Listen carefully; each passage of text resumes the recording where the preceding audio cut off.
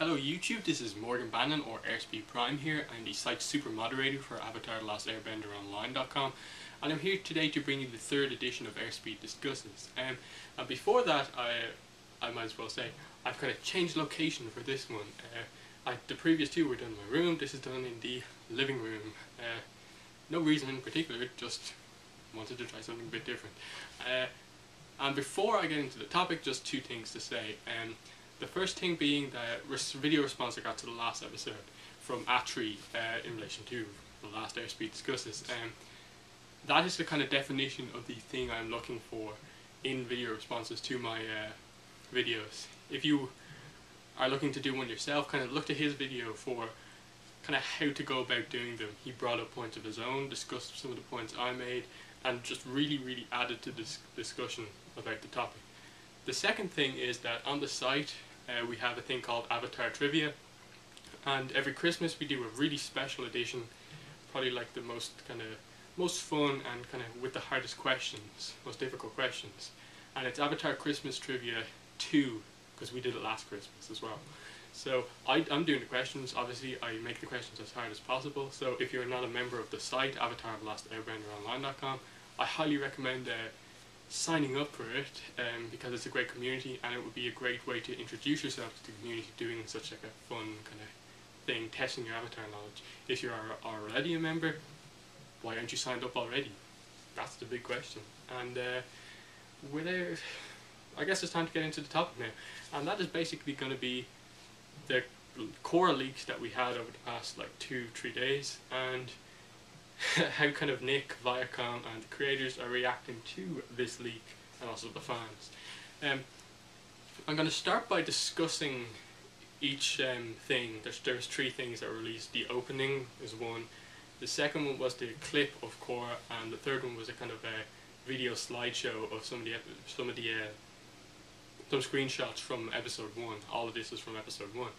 So the first thing was the opening, of course, and that was the first thing to leak before we knew it was actually leaked as such. So I really enjoyed the leak. It was amazing to see the first bit of Korra news since San Diego Comic-Con, which I'll mention again when I get into my thing about the reaction. I love the way that they kept the kind of core of the opening of Avatar The Last Airbender, the way it was narrated, the way they kept the kind of 4 elements thing at the start, but changed it up a bit. We know in Avatar The Last Airbender that the 4 benders representing the elements were Sood, Avatar Roku's earthbending teacher, Azula, Aang and Pakku. In this one it was Kyoshi, Roku, Korra and Aang, I believe. It was an older Aang with a beard, I think. If it wasn't Aang, I assume it's kind of like a younger Tenzin, but I think everyone is pretty sure it's Aang, because just seeing a younger Tenzin in the opening would just be a kind of weird thing. So that's interesting that Aang is the only kind of character that remains from the opening of 1 to this Korra show. Then I'm just going to try to go through some of the points I made, and I've already posted them on the site, but not everyone has heard them. We see that the title has gone back to Avatar Legend of Korra. Now this may be just because it was leaked, and it's just an early kind of version of the episode. They haven't yet changed it to The Last Airbender Legend of Korra, because that's what was on all the kind of merchandise that came out of the show. That was what was on the poster. That was what was on the official trailer we got, which is official from SDCC. So as far as we know, that is the name of the show, and this is probably an earlier version before they changed it, which is probably why they are trying so hard to stop the leak kind of spreading around. We hear some of the Korra music for the first time. It's not kind of as present as much in the opening as it is in the other kind of video we got, but it's still there a bit, and I'll talk about the Korra music later. We hear J.K. Simmons voice Tenzin, which is the first time really, apart from PJ Byrne high-pitched Avatar from the official trailer, and I am loving the voice that he's doing, because I only know really J.K. Simmons from the kind of Spider-Man movies, and as far as I can tell, he is actually doing a voice for Tenzin, not just his regular voice. And I love the kind of authority to it, but it also has that kind of spiritual style. It's a bit kind of like Iroh's voice. Obviously, no one can really capture Mako's voice, but it's the same sort of style, if you get what I mean. I love the way this. I presume this opening is specific to the first episode, because there's no mention of Korra yet. As we know, the opening that we got leads into the episode. The episode title cue and the first few seconds of the episode were included. So I assume this is exclusive to the first episode. And like Avatar: The Last Airbender, there's an extended bit. So we see Tenzin talking about Aang, his father, and I like the way he said, "My father told me stories about how him and his friends ended the 100-Year War," and you can hear the kind of proudness, if that's even a word, pride in his voice for his father, and the kind of honor. And as we know from the other thing, Tenzin is the spiritual guy. So especially the line that he says there, like the changing of the seasons, the Avatar cycle begins anew. That was an amazing line. I probably butchered the actual wording of it, but you get the point, I think. The next thing I have here, I'm just reading it off my post on the forum. There, linking into the promise, the colonies are brought together to form a new nation, United Republic, with its capital city, Republic City. That's the Fire Nation colonies. We know this from the promise, we can just presume it, and because Dark Horse mentioned it in the description basically for the promise. So that's not a spoiler as such. We get a location on United Republic where it is, because the map zooms in. It's located in the Earth Kingdom, but I suppose it's not the Earth Kingdom anymore. It is United Republic, but the former Earth Kingdom place. The place we know about that is closest to is Makapu Village, the village in the Fortune Teller episode with Aunt Wu. That's just a little interesting thing to know. It's kind of built in the bay there. The last thing I have to say before I get into animation and stuff is Korra, from the title kind of card thing, we know that Korra will be done in books. Book 1 is called Air, and the episode 1 is called Welcome to Republic City, which is a very kind of simplistic name, but it gets the kind of job done. It really brings up the point, what will Book 2 be called? My guess is that it might maybe called something like Book 2 Balance, maybe just Book 2 Avatar or something like that. And then, before I go on to the next thing, which is the clip, I just want to talk about the animation. Just from the opening bit of Tenzin saying Earth, Earth, air, fire, water, the elements, and we're seeing each of the characters that I mentioned doing a bit of bending. You can see how much more fluid the animation is, and the best way to kind of show yourself this is to watch the trailer, then go back to episode 101, The Boy in the Iceberg. There's a massive difference in just the quality of the animation. It's Studio Mir, the animation studio for Korra, are doing an amazing job from what we've seen. And that's really all there is to talk about the opening. So I suppose I'm going to talk about the Korra clip and the slideshow.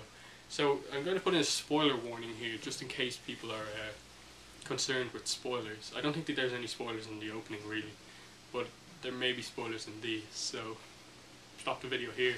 I'll put in a time,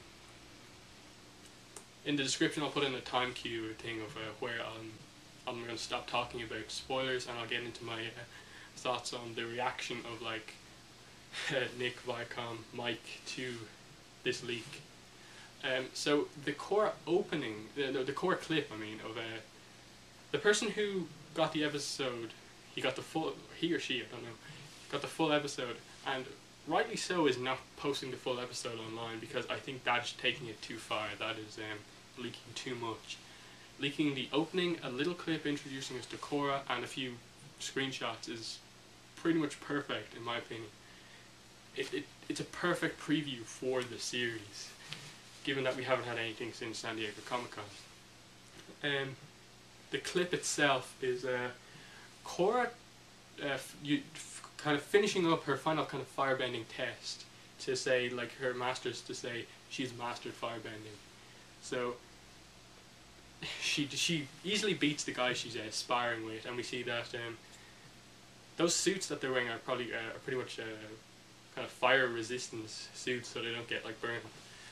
And so we see she easily beats the guy, and we see her amazing skill at bending, her kind of acrobatics skill, and we get what her personality is perfectly here, in that what I believe her firebending master says to her is that, you know, you excel at the physical side of bending, but you are not good at the spiritual side. And that is a really interesting aspect for the character, especially compared to Aang, who really got the spiritual side of things, struggled a little bit with the physical side. So this will be interesting to see, especially since, as we later find out, Tenzin is the spiritual guy. She's kind of like so excited to learn airbending that she's kind of just like, I'll learn all the spiritual stuff from him along with airbending. And that's her character. She is kind of like that enthusiastic, really kind of upbeat. She's like, she loves that physical side of bending, just kind of, I guess kind of how like fans feel about the bending. It's awesome in that sort of way, like shooting fire out of your hands, like shooting wind out of your hands, that sort of thing, moving water. That's kind of like, she's a bending fanboy and that fangirl in that way. And what else to say about that? We get to see older Katara, and now when I heard them say Master Katara, and I kind of saw that, it was like, oh my god, she's alive. Simply because as far as we knew before this, all the Avatar Lost Airbender characters were like, had passed on by this time. We got that from Andrea Romano over a year ago, I believe.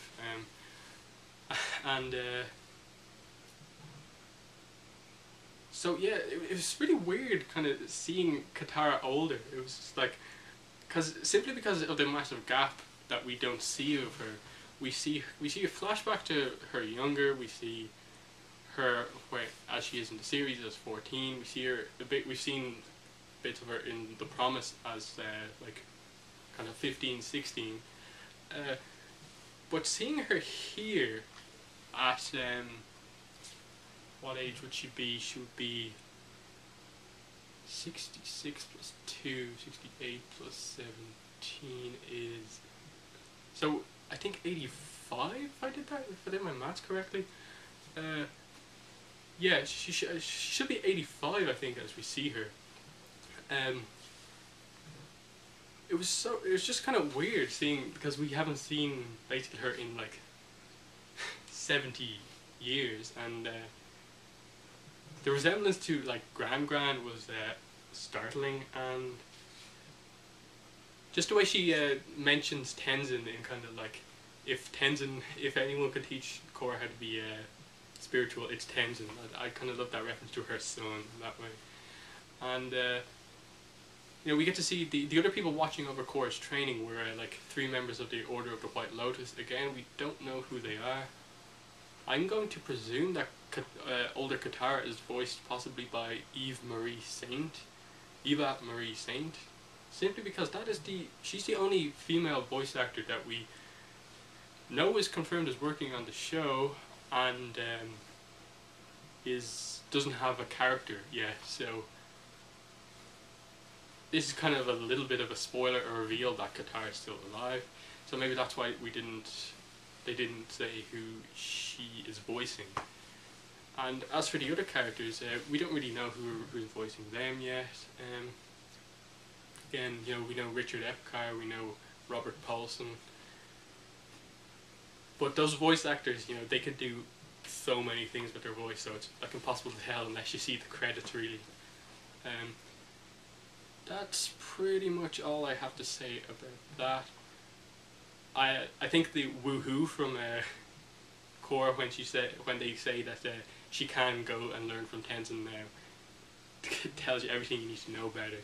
Just enthusiastic to learn some new fighting skills. And so then moving on to the kind of screenshot video of kind of clips that we got. Again, a lot of them are just kind of clips that we've seen bits of in the Korra clip from the trailer, but we get confirmation now based on what we know from what the opening of, as I'm going to refer to it, KO1, Korra episode 1, is going to be that those three people kind of walking up the kind of blizzard mountain are coming to the Southern Water Tribe to basically see the new avatar, which is Korra. And this is where the 5-year-old flashback, the flashback to 5-year-old Korra comes in, who will be voiced by Korra Baker, Dee Bradley Baker's daughter. That's where she comes in. So we get to see pretty much the big discovery of the avatar in that way, I assume. And 5-year-old Korra is like so cute, the way you can see her just do earthbending with the kind of not amazing technique, but you can see that she knows kind of how to control it a bit, so that's really cool. And we get to see Korra's parents, which is interesting again. We know Water Tribe people really care a lot about family, so getting to see them will be really cool. I think probably the most important part that we see in these kind of screenshots is Tenzin and his family coming to meet Katara. Their basically Katara meeting her grandkids again, or them coming to visit her. So that is going to be an amazing kind of moment. It's just going to be really weird when we actually kind of see that shot in motion. Given that, you know, we haven't, when we last saw Katara, it'll be pretty much in The Promise when she was like 16. So it'll be so weird seeing her with her grandchildren, and yeah. We see that Pema is pretty heavily pregnant, so the fortune teller's prediction, I just need to look up the what was actually said in the fortune teller episode.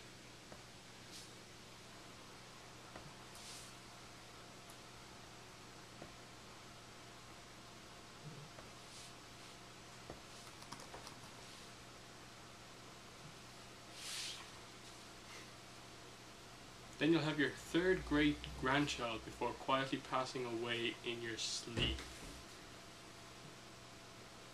Great grandchild. So that would mean that probably Katara's and Anang's oldest kid their kids have had kids. That would have to mean, so that pretty much leaves out that being related to Tenzin. And if we do actually see the Katara die in the series, that would have to see her other children. So that's gonna really make their introduction interesting. Because as we know, Aunt Wu is pretty much correct with everything she says. She hasn't got one wrong yet. It's a third great grandchild. So we see that I suppose technically Milo would be her third grandchild from Tenzin. The fourth one would be coming, and yeah, so it would have to be one of the other older kids, since we know Tenzin is their youngest child. As for the other screenshots, again, there's not much to say. We see Korra getting her hair pulled pretty violently, actually. It's like they was the metal bending cops, their kind of metal kind of whip things wrap around her ponytail and pull her back. It's really painful.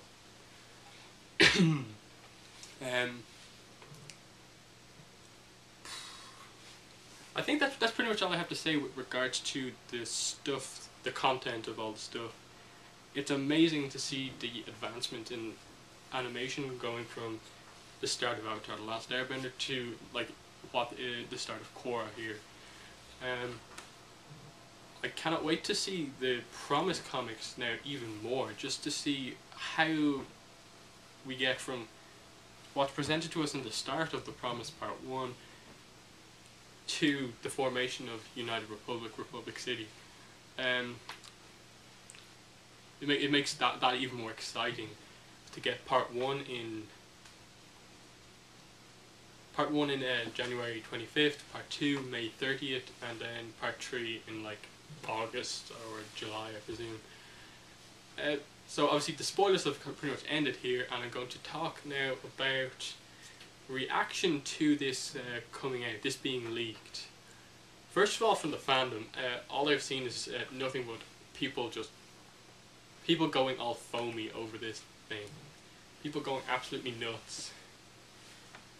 People had to like step back, just take it all in, and then come back and give their thoughts on it. Just nothing but positivity I've seen towards this.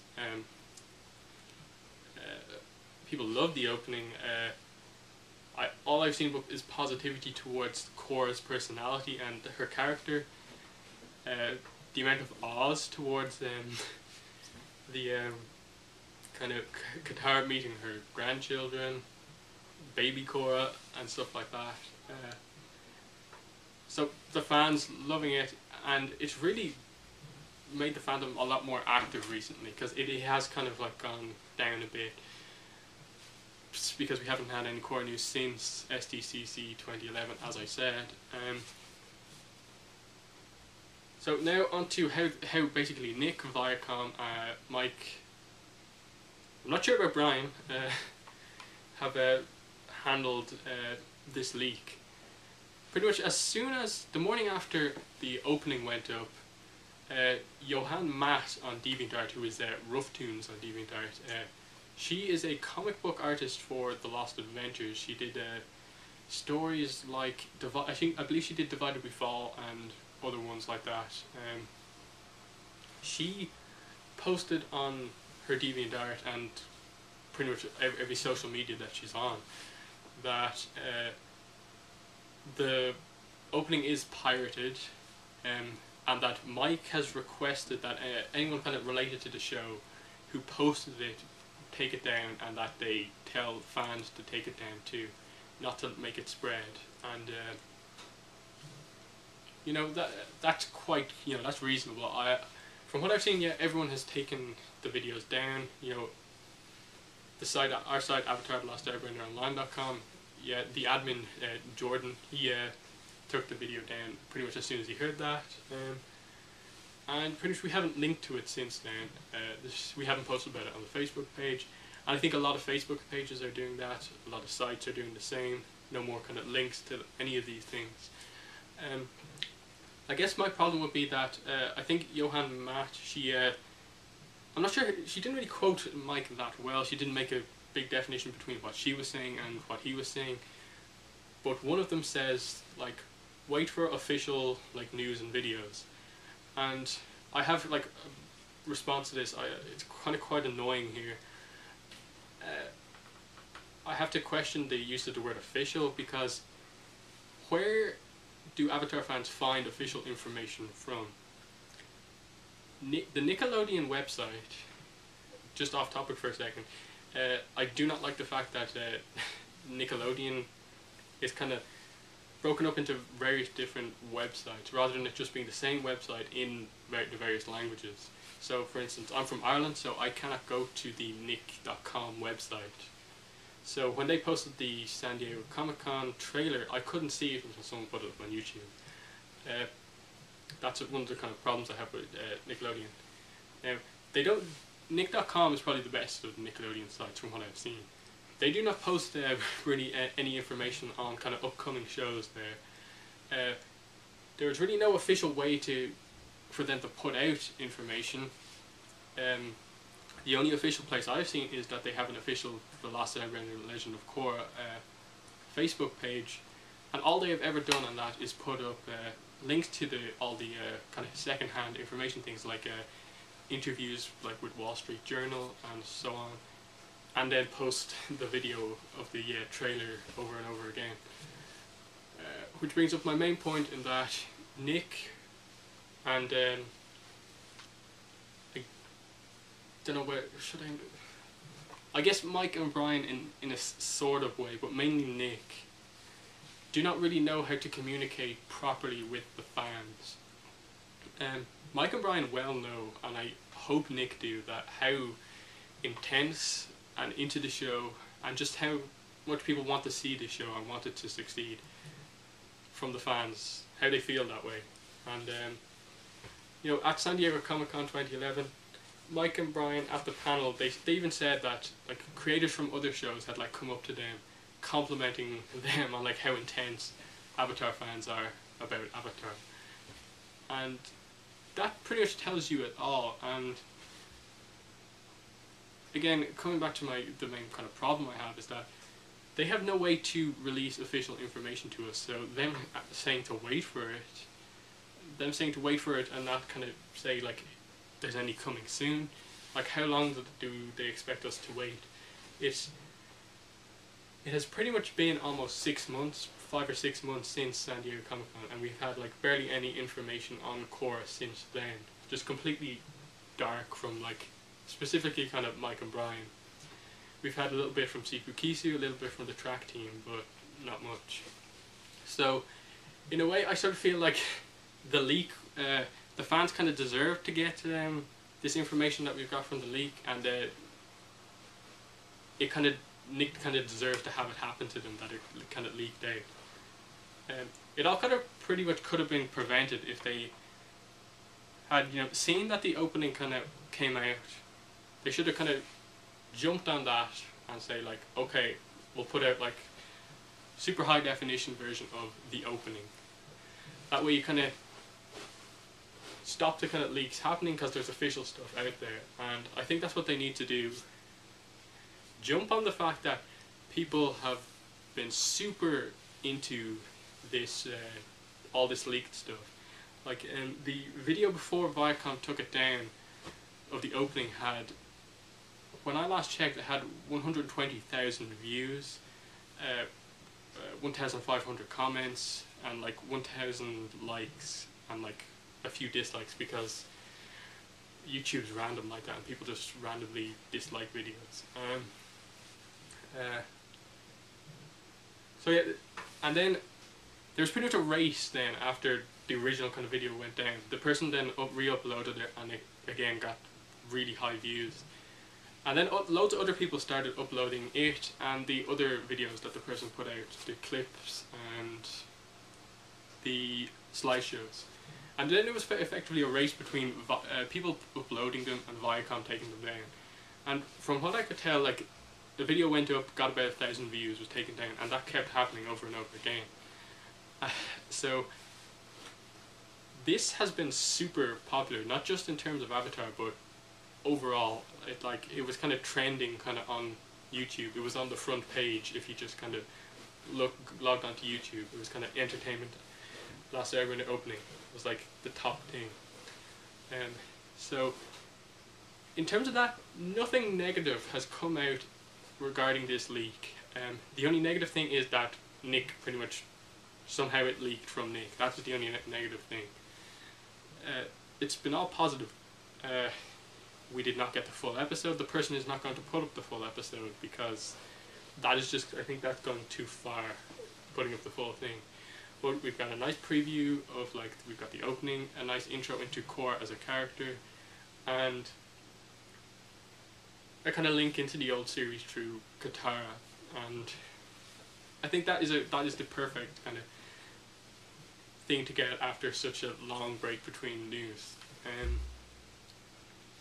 So yeah, I completely agree with them telling fan sites, like, people to stop kind of spreading this around the place. I think it has sort of calmed down a lot now.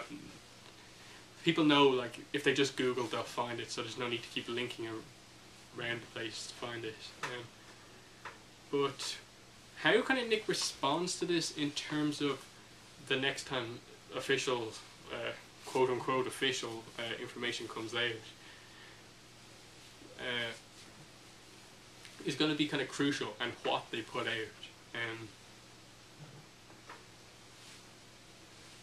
So that's pretty much all I have to say on this. I've been quite harsh on Nick, and I think sort of rightly so, in that they do not communicate well with the fans at all. I think there really needs to be a official Avatar website, like say Star Wars has StarWars.com, a place where they can put out all the information themselves officially, which pretty much negates the need for leaks, because they'll be putting stuff constantly out themselves. There needs to be like avatar.com or something like that. That URL is probably taken, but something like that. And they need to communicate better with like the fans, especially the kind of really hardcore fans, like on fan sites. So I've noticed this thing recently with one of the kind of shows that have recently just come out, the new Thundercats cartoon. Fan sites there get contacted by, I believe it's the creators or Cartoon Network, I'm not sure, and the fan sites are given like the preview images and trailers of the episode before they air, and that allows the fans to see it before, rather than leaking out. So I hope Nick kind of adopt a similar kind of approach in that way. I'm not sure how they'll do it, simply because Nick is a completely different type of kind of kids channel in a way to Cartoon Network, in that Avatar is their only kind of serialized show that they have, while like Cartoon Network has stuff like, I believe Cartoon Network show, they show Thundercats, they show Transformers Prime, they show Star Wars The Clone Wars, all kind of serialized shows, so they know how to handle those type of things. While Nick have stuff like iCarly and SpongeBob, and I really do not think there are kind of super hardcore fans of those shows who are dying to see a kind of leaked preview image of those kind of shows' new seasons. And that's sort of an exclusive thing to kind of serialized shows that have these really intense fans, and Nick really needs to kind of realize that and kind of get their act together in terms of communicating with the fans, fan sites, and that's pretty much all I have to say on the topic. So that has been Airspeed Discusses number 3. Please respond to this with a video response if you can. That would probably be the best way to do it, since there is kind of a lot to discuss, and the YouTube character limit is kind of dreadful. You can't say anything really. And as I said, Atree's video response was great, so kind of discussion on this would be really cool to see. But comments would be great too, and posts on the site, this thread for Airspeed Discussions on the site, would be also great. So thank you and bye.